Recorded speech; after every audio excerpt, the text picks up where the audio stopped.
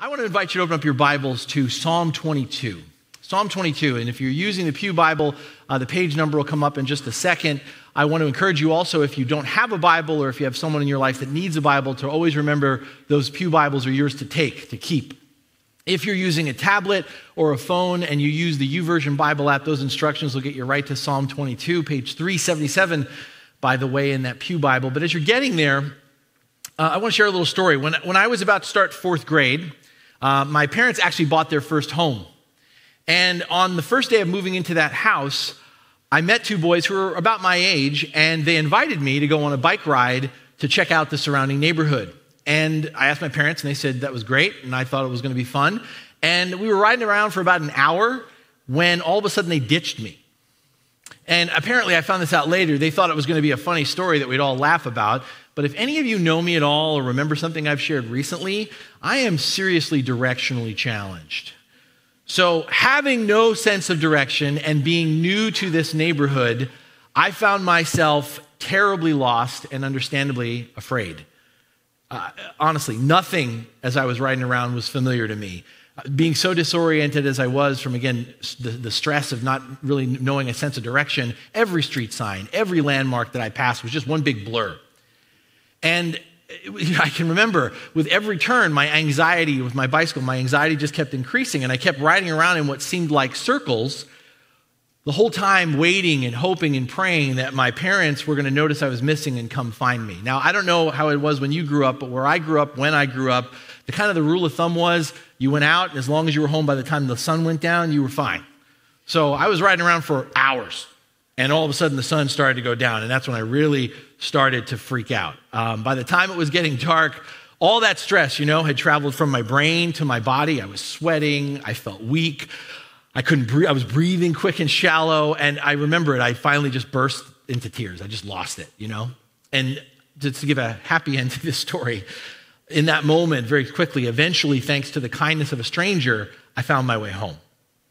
But what I remember from that experience so profoundly is just an overwhelming feeling of total isolation, of just feeling completely alone. There was a point where I felt like I was beyond the reach of my parents, like that was it. I was going to stay in this state for the rest of my life. And I bring all this up, the distinctiveness of that memory, because sometimes we can have a very similar experience in our relationship with the Holy Spirit.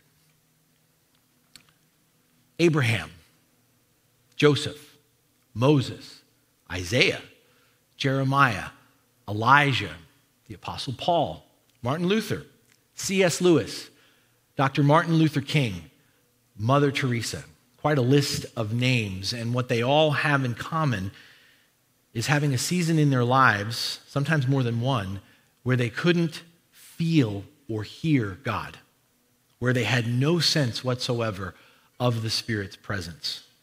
And if that list wasn't enough, let's consider David, the shepherd boy, right? The shepherd boy who became king of Israel, the one who was famed to be a person after God's own heart. In the catalog of lyrical poetry, David recorded for us in the book of Psalms, what you've opened up to is not one of his most requested tracks. It is not considered one of his greatest hits, unless you've been there, unless you understand how he feels. For what David describes here in Psalm 22 is anything but feeling close to the Lord. Rather, as we're about to hear, he feels completely removed from the presence of the one that he's loved and held dear. In your Bibles or following me on the screen, let's hear from Psalm 22. David writes, my God, why have you forsaken me? Why are you so far from saving me? So far from the cries of my anguish? My God, I cry out to you by day, but you do not answer. By night, but I find no rest.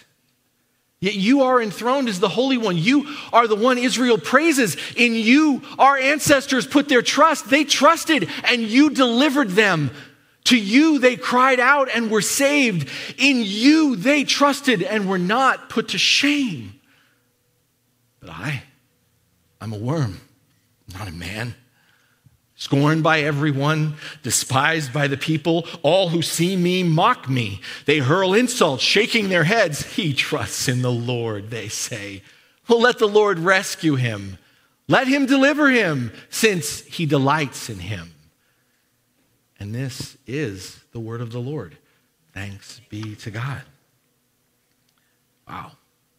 The problem and the pattern for David quickly emerged just in the first two verses, right? I mean, David groans to God, but God's presence seems far away, and so David feels forsaken.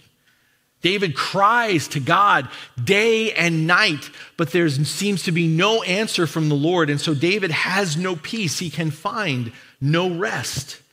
And as he goes on in verses 3 through 8, David shares how abandoned he feels. In essence, he says, our ancestors cried out to you and you answered them, but not me. Not hearing from you, Lord, not able to sense your presence, I'm left feeling like a worm, scurrying around aimlessly, ridiculed, mocked, despised by everyone around me. I find what David describes here is what many followers of Jesus have gone through a stretch of time, sometimes even a prolonged period, when they've prayed and reached out to God and received or perceived absolute silence in response. Sometimes what can cause the most pain and confusion in following Jesus isn't what the Spirit says to us, but the ongoing feeling that the Spirit isn't there at all. It feels almost as if the Spirit is hiding from us or for some reason withholding his reviving presence. Keeping it real, just speaking for me in my life, there have been more than a few times when I just couldn't hear. I just couldn't sense a thing in my relationship with the Holy Spirit. Perhaps you've had the same experience. You pray, you listen, you ask, you seek, you knock, and you hear nothing but deafening silence. You search, you look, you scan the horizon for a sign, just a little direction, and you can't see anything, not even the fingerprint of God. If you've ever walked through this particular valley of feeling abandoned, dry, desperate for a sign, some sense that the Lord is still with you, then this message is for you. And if you're sitting here today and you have no idea what I'm talking about, this sermon is still a message you need to hear. Because it's not a question of if, but when. We will wonder. We will worry. We will doubt that the Holy Spirit is still there, still listening, still caring, still working. In fact, it's so common an experience. It's what the Christian mystics of old have referred to as the dark night of the soul. It's a term that was first coined by St. John of the Cross. And if you want to go deeper into that, or if you're in the throes of it, it's a book that's not an easy read, but that I highly recommend. And the dark night of the soul, again, is this description, this feeling of being alone, of feeling distant, of feeling isolated from God, of not being able to sense the Lord's presence, of getting nothing back but silence from God. And it leaves you feeling empty. It leaves you feeling pointless and purposeless. Nothing seems to have any sense of meaning at all. You feel like you're going through the motions. You feel like everything, it's just a farce. It's an exercise. It's empty. It's dead. Because that's how you feel. That's how you feel God is treating you.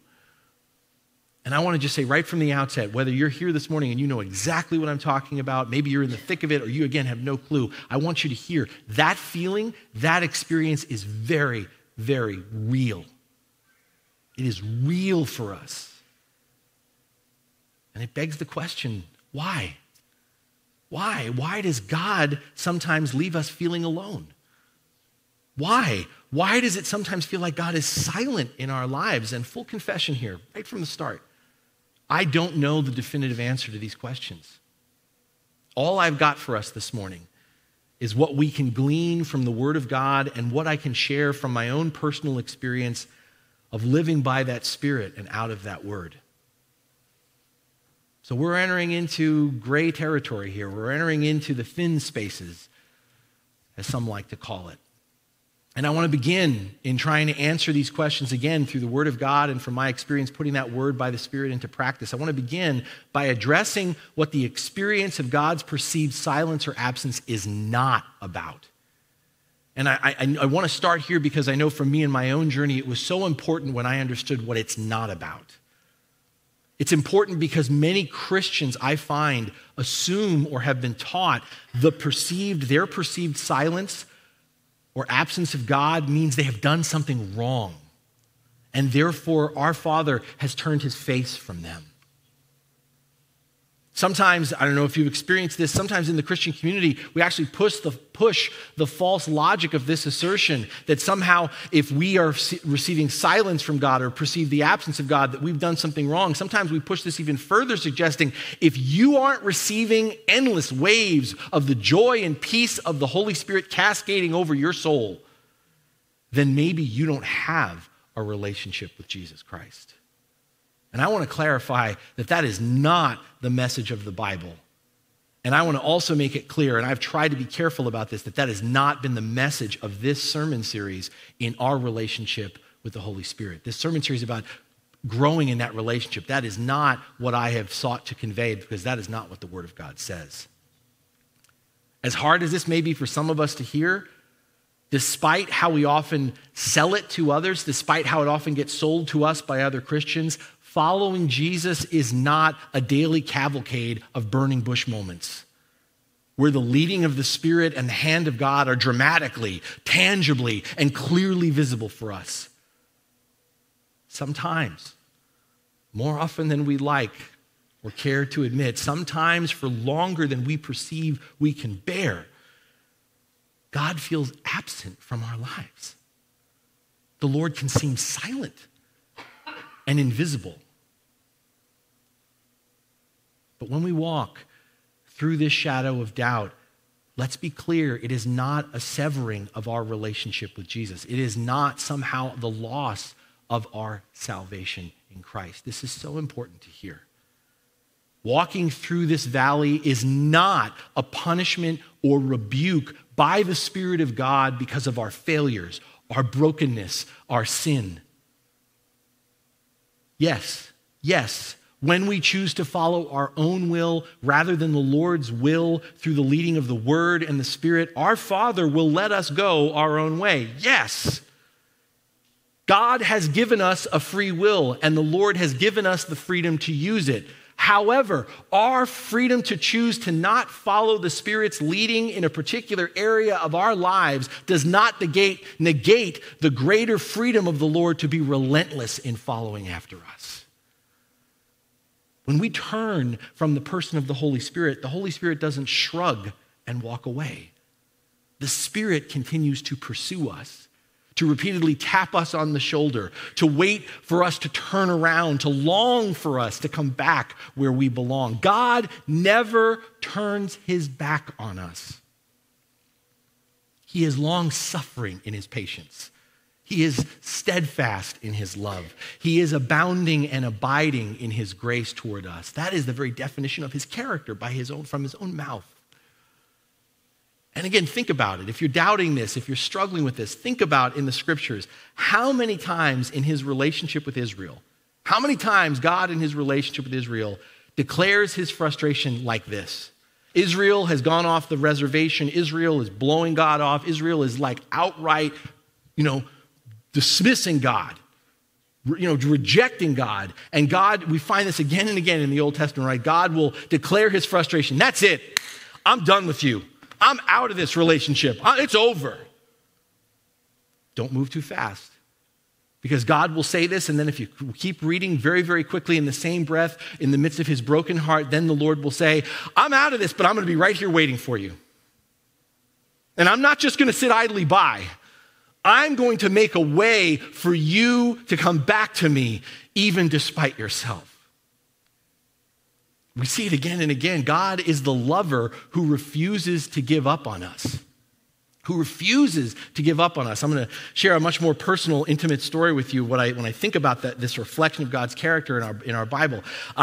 my wife and I, Beth, as many of you know, started dating in high school. And we dated for several years until my wife broke up with me. And I was devastated. I was very upset. And my wife very quickly realized she had made a mistake. And she came back and tried to resume our relationship. And I was an absolute jerk. Out of my pain, out of whatever, my arrogance, I was like, well, I'm sorry that you realized you made a mistake, but I'm a free agent now. And there are people out there that are clearly waiting for me. As I said, I was a jerk. And in my just ridiculousness, I put her through a lot of pain. I was stupid. I'm not going to say anything more than to say I was stupid. And we were still friends, and she endured that pain and continued to endure it until one day she came to me and said words that I'll never forget, words that not only was she speaking, but I was convinced at that time the Holy Spirit was speaking, when she said, Chris, you've hurt me a lot, but here's the thing. I am the best thing that's ever happened to you, and I'm just waiting for you to figure it out. I bring this up, and I'm not trying to say that my wife is God. Pretty darn close, but not God. Because that's God. That's God's posture towards us. Always and forever. I am the best thing that's ever happened to you, and I'm just waiting for you to figure it out. Beloved, never, ever let the perceived silence of God, the feeling of the Lord's absence from your life, cause you to question the certainty and security of his relationship with you. Because the thing is, from the start of this relationship with all of us, from the start of this relationship, our Heavenly Father has seen us at our very worst. Right? Let's go back all the way to the beginning. From the first, hiding, naked and afraid, in denial of our betrayal in the garden. And then fast forward all the way to this. Openly, defiantly, violently, wrongly daring to put him to death on a cross. God has seen us at our very worst, and yet despite the worst we can do to ourselves, to each other, even to God, to him, nothing can or will separate us from his love. And there is no more definitive proof of this than God coming down to be with us in Jesus, than God in Christ suffering and dying for us on the cross. While we were yet sinners, God embraced us in a relationship of mercy, love, and forgiveness. And the Lord promises that that embrace is airtight. He will never let us go.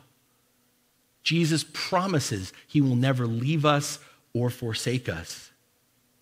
And while from our vantage point, we may feel we are separated from God, we may perceive God as being silent. And again, both that feeling and that perception are very real for us. I do not want you to hear me negating that. From our perception, from our sense, God is silent and we feel separated from him, and that's real for us. The truth is, in the midst of that very real feeling, God remains with us and for us, even when we can't see him, even when we can't hear him, even when we can't feel him.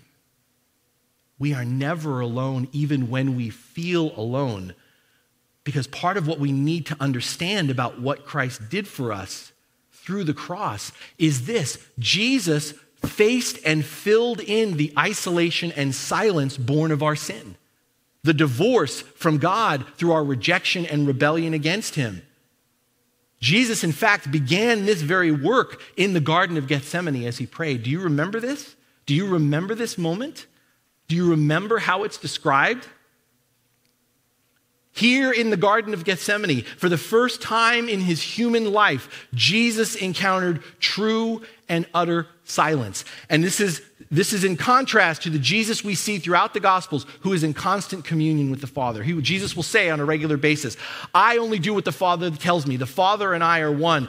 He continually points and appeals to the Father. But here, Jesus, for the first time in his human life, encounters true and utter silence. Twice. Not once, twice. Jesus in the Garden of Gethsemane asked for comfort and assurance from God, and twice Jesus looked into the abyss of humanity's separation from God and received no answer. Mark's gospel, in fact, remarks that this led, twice not hearing anything, this led Jesus to be overcome with a sense of absolute horror. Mark describes that the ultimate terror of screaming into the void and hearing nothing but the sound of your own voice nearly killed Jesus right then and there. So overwhelming to the point of death was this sense of isolation upon Jesus that he began, do you remember it? It's described for us. He began to sweat drops of blood. A medical condition where one is under such great strain that the capillaries in one's body literally burst. You see, Jesus' crucifixion began long before he was nailed to the cross as he looked into the total aloneness of the human condition apart from God at Gethsemane. And once he was on the cross, Jesus stared into the yawning darkness of our isolation and separation from God as the shadow of death slowly overtook him.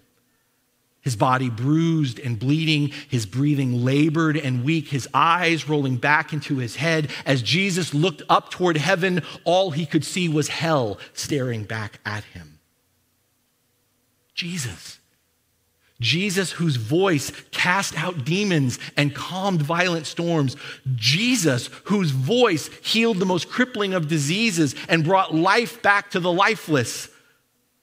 Jesus could only muster a whisper of a scream, crying out these very words from David. My God, why have you forsaken me? My friends, when we believe Jesus exchanged his life for ours on the cross, paid the price for our sin, and embraced our death, this includes Jesus enduring our separation, our complete aloneness from our Heavenly Father. What I'm saying is Jesus looked into that abyss so we would never have to. Jesus took upon himself the utter isolation that is our existence when we turned our face from God. Jesus closed that gnawing, terrifying abyss so that we would never have to wonder, never have to worry, never have to believe our Father will ever turn his face away from us. This is so important that we start here. It's so important we lay this foundation. It's so important that we understand that our greatest fear, our biggest doubt about our relationship with the Holy Spirit is never true. We are not alone. We will not be abandoned. Silence is not all we will be left with. And while that foundation is so important, it still remains, and I acknowledge it. I've been there. The question still remains, even if all of this is true, and it is, the question remains why sometimes it feels like the Spirit's presence and movement aren't as obvious or as perceptible as they are at other times in our lives. Another way of putting this is why God is seemingly less directive and less hands-on than he is at other times in our lives. And again, I don't have complete answers for you. But part of the reason, it seems from the witness of Scripture, is that God seeks in these seasons to grow and mature us. You know, and part of the reason why I think we often get convinced or tell others or spread this sort of incomplete gospel that, you know what, you only, if you don't have the Holy Spirit cascading over your soul, peace and joy at every moment, if you're not having these constant, dramatic, overt, explicit, burning bush moments, then you don't really have a relationship with Jesus. Part of why we do this is because we selectively read our Bible. We like to read what I like to call all the fireworks sections. We dig that, man. That's good stuff. But we gloss over, we ignore all the stuff between the fireworks. We fail to notice something, that there are frequent gaps consistently in the Scripture, frequent gaps between what God initiates in a person's life and when and how God's work in someone's life comes to fruition. When the Lord calls someone, we see this again and again in the scriptures. When the Lord calls someone to follow him in the Bible, God often sends that person through a journey in the wilderness. Just ask Abraham. Just ask Joseph or Moses or David or Paul. I mean, how long? You ever think about this? How long did Abraham and Sarah have to wait to hear back from God on that child they were promised in the midst of their old age and infertility? How long did Joseph have to wait after being sold into slavery by his brothers until he finally caught another vision of the dream God intended to fulfill through his life? Moses waited in silence for 40 years as a fugitive in the wilderness before he saw his burning bush and heard the voice of God. David was anointed the next king of Israel by Samuel, but his coronation wasn't for decades later. In the meantime, he just returned back to the family pasture to tend sheep. Even his legendary battle with big old bad Goliath didn't happen right away. And then there's Paul, right? Paul, thrown from his horse on that Damascus road, converted from a persecutor of Christians to a follower of Jesus, and yet it would be 3 long years in the desert and then another 14 years sitting on the bench until the Spirit would call his number to go and spread the gospel.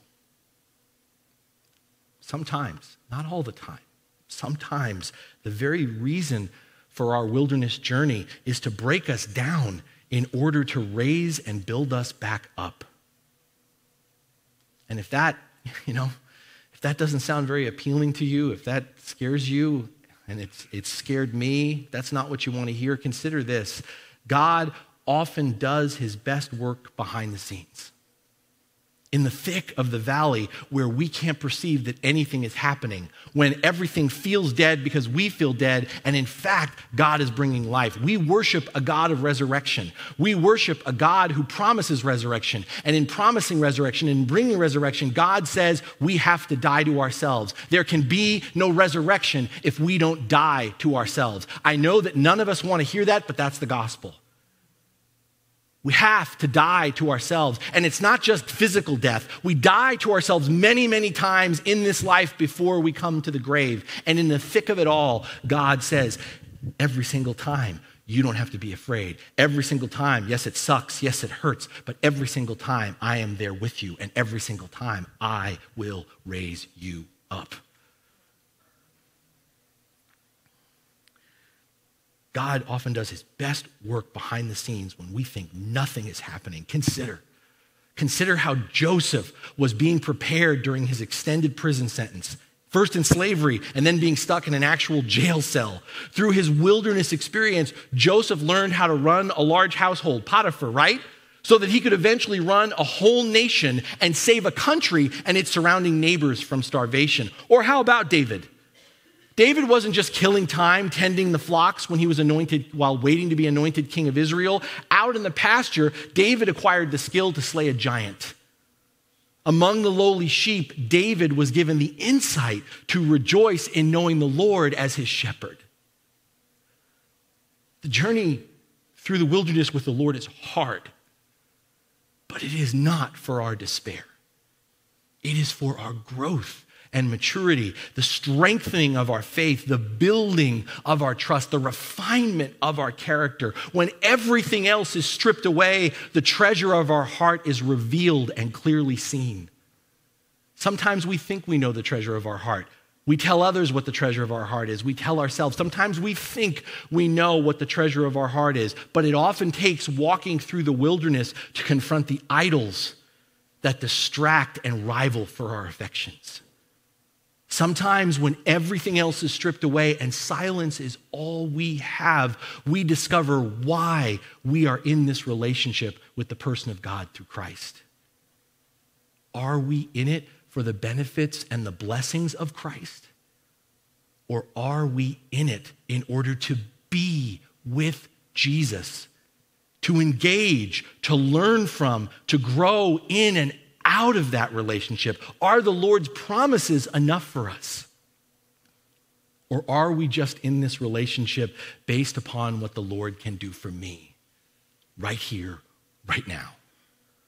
Can we walk by faith in the promises of God alone, even when we can't hear, even when we can't see or feel those promises ringing true in our lives? Sometimes we need to go through the wilderness so we can truly get to know Jesus, because the thing is, we can't truly know Jesus is all we need until Jesus is all we have. You can't truly know that Jesus is all you need until Jesus is all you have. So how do you do this? How do we walk through the wilderness? I mean, how do we keep going when we can't see where we're going? How do we not go crazy, right? How do you not go crazy from the perceived silence as we wait for the Lord to speak? I mean, how do we fend off those fears and worries? And they come, they rise up, those doubts. How do we fend off those fears and worries that how we're feeling now is going to become the permanent future of our relationship with God? I've got a couple of encouragements for you. Encouragements from the Word of God, encouragements from my own life. And I want to be really careful that you hear me. These are encouragements for you to hold fast and to hold tight. These encouragements are not a rebuke. These encouragements are not somehow saying, well, this is your problem. This is why this isn't happening. These encouragements aren't somehow diagnosing what you're going through right now. These are encouragements in the midst of a very real, palpable feeling of how to just stay keeping on. So hear them as they're intended. And my first encouragement is don't give up. Don't give up. Don't stop praying, talking to God daily. David models that posture for us of persistent prayer here in Psalm 22. He keeps talking. Job did the very same thing as he walked through his dark night of the soul. Keep praying and don't let up. Scream if you have to. Continue to speak through tears as they fall. Just keep talking and listening, even in the seemingly nonsensical groans that can rise out of our desperation and exhaustion.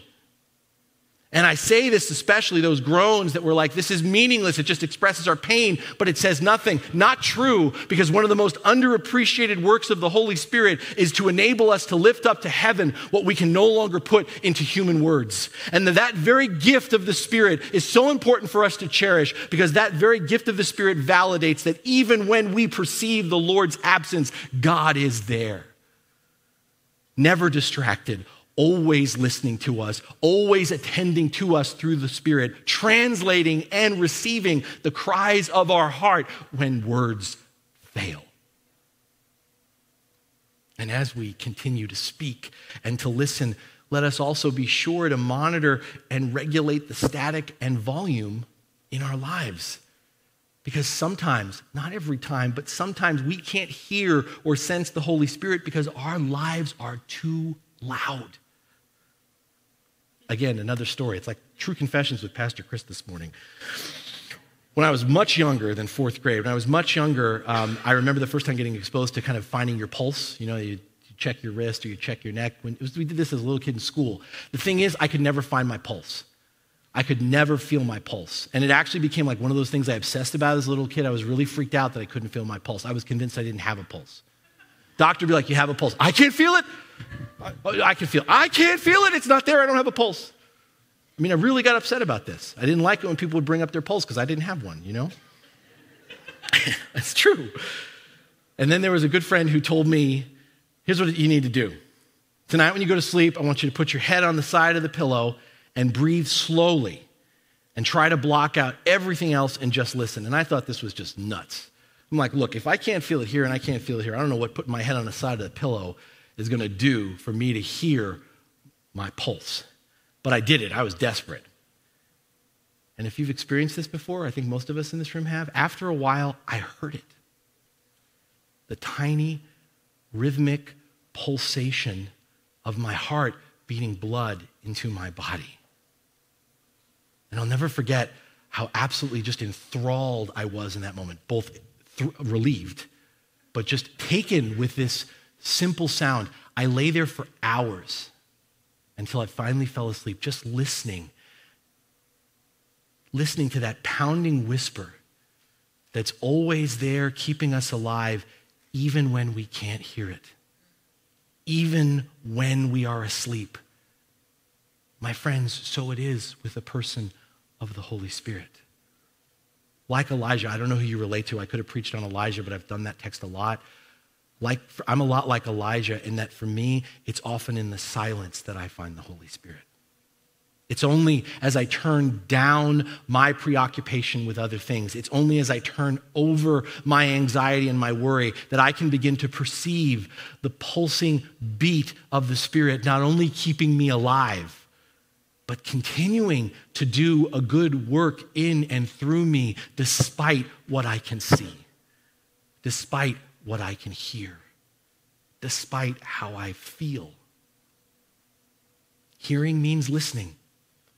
Sometimes, not always, I can't hear the Spirit because I'm too busy talking over the Spirit. I sure hope I'm not the only person that this is a problem for, but I can sometimes get so fixated on telling God what his answer should be, what he needs to do. I have no bandwidth to listen as God repeats to me who he is, to listen and be reminded through the Spirit of how God has worked and continues to work in my life, as well as what he's looking to do beyond me to accomplish in this world.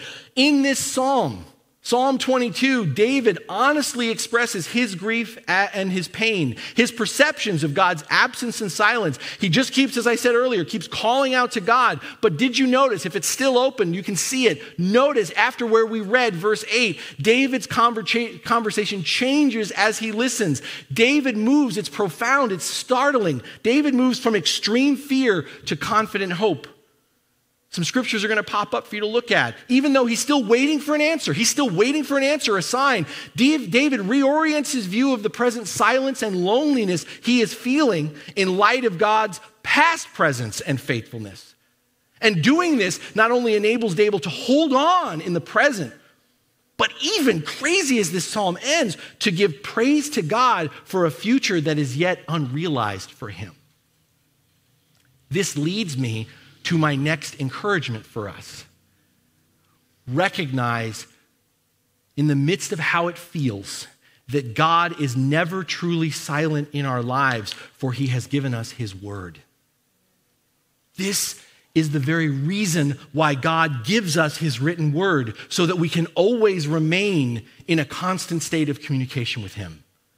In these pages is not just a story of people like us. In these pages is not just a collection of do's and don'ts, of rights and wrongs. This is the very revelation of the person, the character, the will of God, the mind, the heart, and the purposes of God. When we can't hear the Lord, when we can't see the Lord, when the Lord feels so very far away, don't forget, remember, the Lord is as close, as audible, as visible as his very word in our hands. So again, sometimes, not always, but sometimes when I'm searching for a clear indication of the Spirit's presence and voice in my life, and then I turn to God's word, surprise, surprise, I find the Spirit already has spoken. The Spirit is speaking, but I didn't hear, I didn't listen because it's not what I wanted to hear. Because I don't like what the Spirit said. And then there are other times when God seems absent or silent in my life, and I've turned to God's word, and again, I've realized the Spirit has spoken, has given me direction previously, but I just ignored it. And just like in any other conversation, picture it. If you're in a conversation with another person, if a person is talking with you and you're not paying any attention to them, if you're not acknowledging them, they're not just going to keep talking. Sometimes as parents, and I know not all of us in this room are parents, but we've had a parent, parents sometimes have this tendency to repeat things to our children over and over again. It drives them crazy, right? We say nothing else. We just keep repeating the same thing. We keep repeating the same thing until they acknowledge and follow the directions we just gave them. Our Heavenly Father is no different. God is regularly speaking to us through his word and by his Spirit. Sometimes what we perceive as silence in our waiting for the Lord to answer is actually the Lord waiting for us to take his word to heart. Not just letting it go in one ear and out the other, but instead internalizing it, meditating upon it, making it our own, living out his words through our lives. We can't receive more if we aren't following what we are given. My friends, just because the Spirit feels absent or silent doesn't mean the Spirit is absent or silent in our lives. We may feel alone or abandoned by God, and that feeling is very real, but it is just that, a feeling. A very real feeling, but again, feelings, what we feel, is not the best indicator of what is true. And we need to hear this more and more because we are becoming a world where what is true is based upon what we feel. And what we feel has never been and never will be the best indicator of what is true. Feelings are fickle. You don't need me to tell you that. Feelings are fickle. Facts are not. God's word deals in facts. What is true, not feelings, which can change. The person of the Holy Spirit, contrary to how we often present and describe the work of the Holy Spirit, is not primarily about engaging us through our feelings. Much of the confusion and I think much of the trouble sometimes in our relationship with the Holy Spirit, person of the Holy Spirit, is we also often make in the Trinity the Holy Spirit the touchy-feely part of God. The Holy Spirit's the one that engages your feelings. And so the Holy Spirit's work is all about spiritual goosebumps or hairs going up in the back of your head or somehow having some kind of very emotional experience. And I'm not negating that those realities exist, that the Spirit can work through our emotions. But what I want you to hear is the primary work of the Holy Spirit, just like the primary work of God, is not to engage us through our feelings, but to engage us through the truth of his word. Another way to say this, rather than leading us to feel our way into our beliefs, the Spirit guides us to believe our way into feeling what is right and true. Faith is not born of feeling. And for many of you, this is an earth-shattering revelation because your faith is born of what you feel. And I hate to tell you, if your faith is born of what you feel, then your faith is going to go like this a lot. Your life is going to go like this a lot because feelings fluctuate. Faith is not born of feeling. Faith is born and built upon fact. Our emotions come out of what we believe. It's not the other way around. If our emotions are the basis for what we believe, again, our beliefs exist on shaky and fluctuating ground. Our feelings arise from the facts of our faith. And the fact is, through his death, Jesus has reconciled us to God. The fact is, Jesus' resurrection vindicates once and forever all that could separate us from God. Even death itself has been removed. The fact is, Jesus promises he would never leave or forsake us. The fact is, we are never alone even when we feel lonely because God didn't come down in Jesus Christ to leave you behind, but to bring you home. The fact is, Jesus didn't come back from the dead so we could all end up wasting away in the grave. The fact is, Jesus came back from the grave and kicked open the door so that we would live the life we were intended for, a full, abundant, and everlasting life. The fact is, regardless of how we feel, the Lord couldn't be any closer to us than God is right now, through the person of the Holy Spirit. Amen.